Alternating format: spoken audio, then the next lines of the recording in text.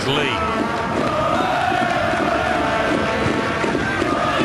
Target again is Harnwell. He gets over the defender, and Jamie Harnwell has done it again.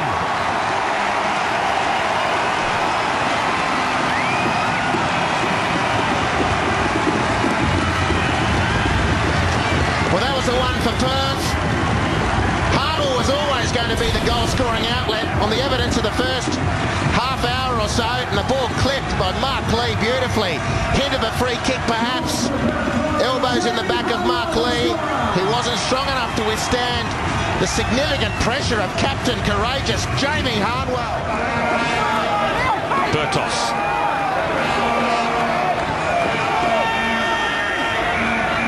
Coyne testing Galekovic, who's come and missed completely. Saric has Lee behind him. Look at the room and the time here for Mark Lee. Not a bad delivery. Mark Burns, the horror show continues. He's put the ball into his own net, and the Glory have doubled their lead. Well, Galekovic came and flapped at the first one. That's what created the chance. Saric's good enough to round the ball up. He put it on a plate for Mark Lee. And what was apparently a completely innocuous cross. There was no Perth Glory player even remotely interested in that. And Mark Burns has shanked one right into the back of the net.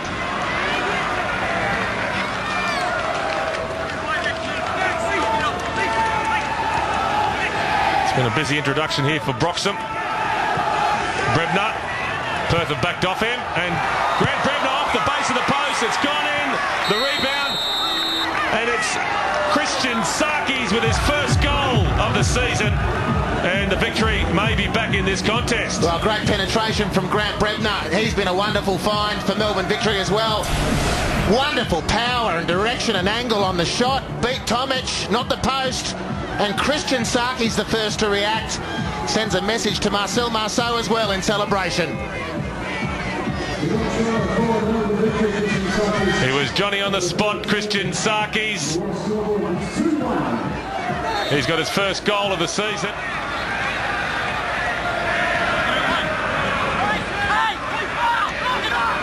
15 minutes to go here at the Members Equity Stadium. The shot comes in from Sarkis. Finally, Christian Sarkis has scored from the dead ball. It's been a long time coming, and the victory down to 10 men have drawn level against the Glory. Well, you can only take the chance that's given to you by your coach, Ernie Merrick. That's been the problem all along for Sarkis. He's a striker, not a midfielder. And with a huge reputation for dead balls, finally one has stuck. Tommy Tomic rooted to the spot.